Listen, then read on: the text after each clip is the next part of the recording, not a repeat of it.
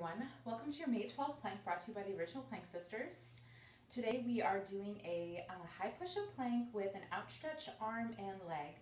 We're going to hold that for 20 seconds. We're going to have a 20-second in between child's pose, and then we're going to go ahead and transition onto the other side. So I'll show you what it looks like, and then we'll go ahead and jump right into it.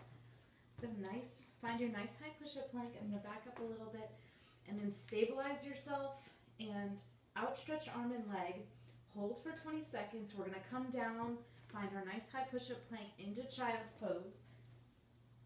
A dynamic child's pose will really get into it, stretch, and then we're going to come back up, and then we're going to switch sides.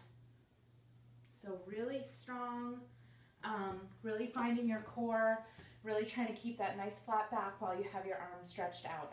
I know it's a difficult plank, but so 20 seconds each side with a rest period in between. Let's go ahead and get started. All right, let's go ahead. So find your nice high push-up plank, and then if you want to bring that, the arm that you're going to be stabilizing in, that's okay. So let's go ahead and reach out. I'm a little bit wobbly here today. Stay with me. We're not going to be here too long. I know this is a really tough stance here though, so go ahead and keep it strong. Our 20 seconds is almost up. So let's go ahead and bring it down into child's pose. Find a nice stretch here, suck in your belly. Nice deep breath. Really nice stretching out that back. And let's bring it back up for the other side. Left arm out, right leg out. Find your strength. They don't have to come very high. Take a deep breath. Don't sink into that right shoulder. We're getting there.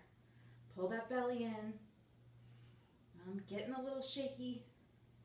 We've got a couple more seconds here. Bring it down, find a nice high plank, and we are done.